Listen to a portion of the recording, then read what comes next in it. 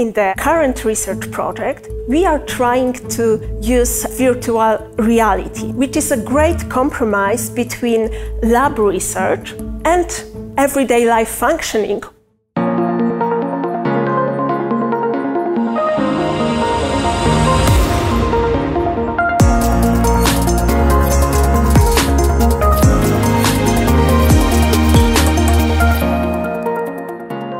My name is Monika Kornacka. I'm an assistant professor at SWPS University of Social Sciences and Humanities in Poland.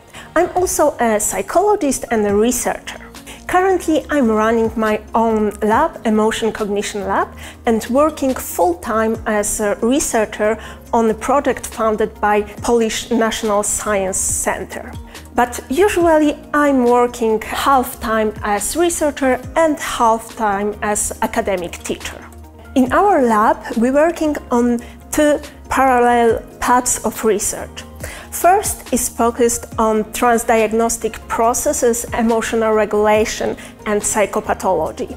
And the second is focused on new technology. We're trying to find out how to use new technologies or IT technologies in psychological research, but also in clinical practice.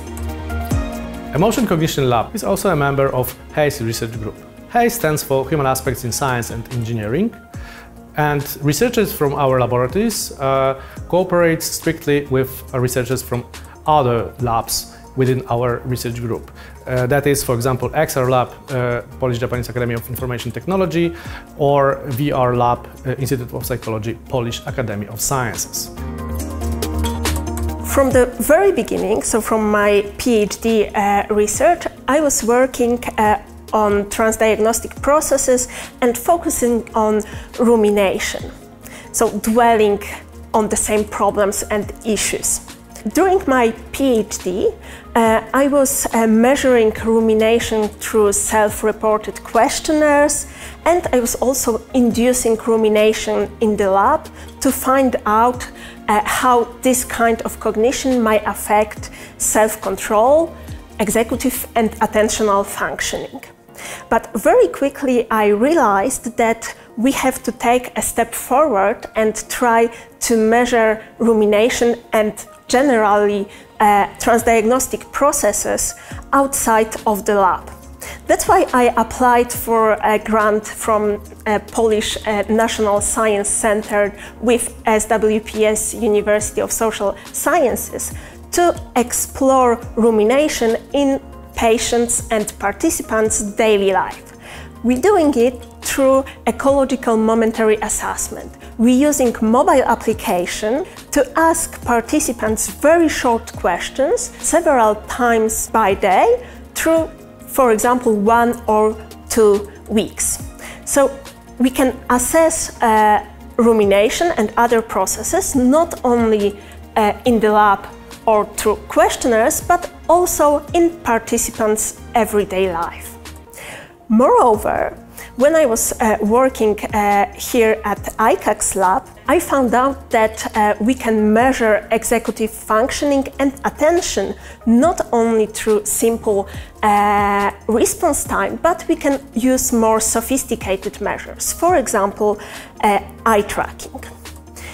And finally, in the current research project, we are trying to use virtual reality, which is a great compromise between lab research, when participant is seated in front of the computer and the conditions are very far from everyday life, and everyday life functioning, when we can obviously measure eye tracking indicators through mobile eye tracking, but then it is very difficult to compare across the participants because every participant will have very different experimental conditions. I think for me the most important part of being a researcher is collaboration. During my research career, I had this great opportunity to visit several labs. For example, recently, thanks to the Kościuszko Foundation, I spent a few months at psychophysiology lab at Stanford University. I've been also a visiting scholar in Grenoble, founded by French government and Polish National Agency for Academic Exchange. And if I'm thinking about my research project, actually each of them was based on this collaboration. I think it is important to collaborate internationally, not only for the methodological reason or for answering a specific research question. For me, it is also very important to learn how to manage research team and also what is the role of the mentoring from both perspectives of the mentee and the mentor.